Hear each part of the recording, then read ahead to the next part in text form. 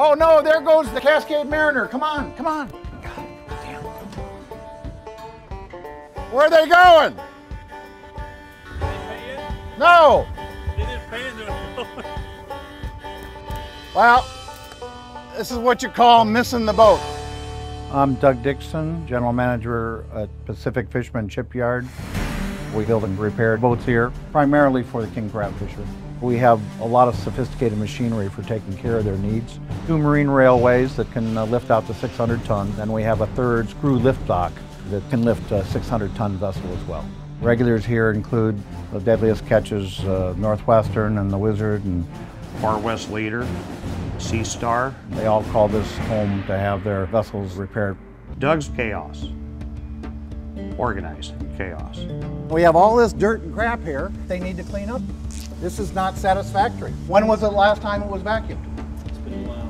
Well, then why doesn't it happen? Doug's an intense individual. Doug can be hard on you. These are supposed to be covered.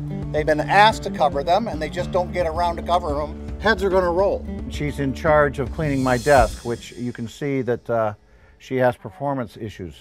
He's colorful. I guess that would be a good description of Doug.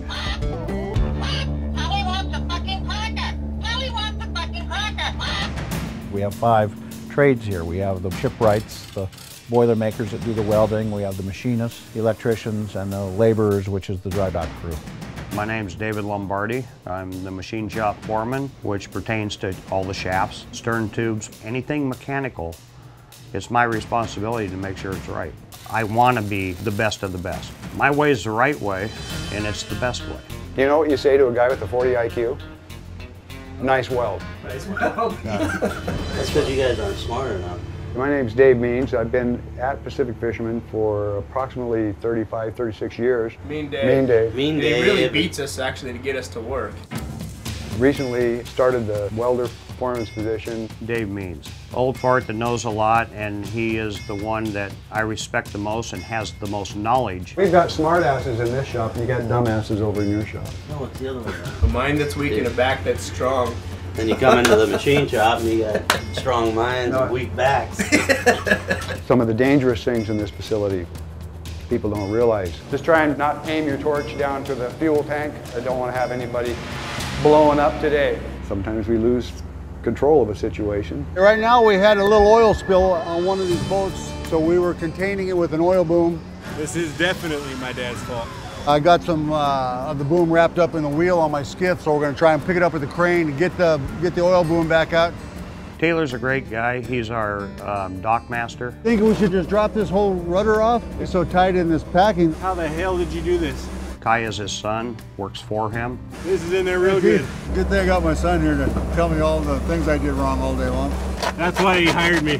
It's great working with my son down here. I get a chance to see him every day. I really enjoy being able to work here with my old man. He's going to retire here in another year or two. I'm going to try and learn as much as I can from him and see if I can't take over when he decides to kick the bucket here. You wish.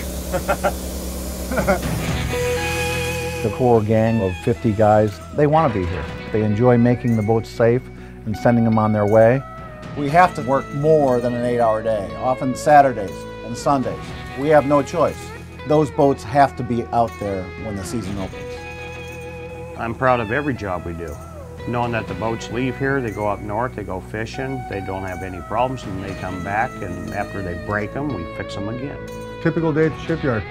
Never know what to expect. Hey, jackass, come on in for a scotch. Sure.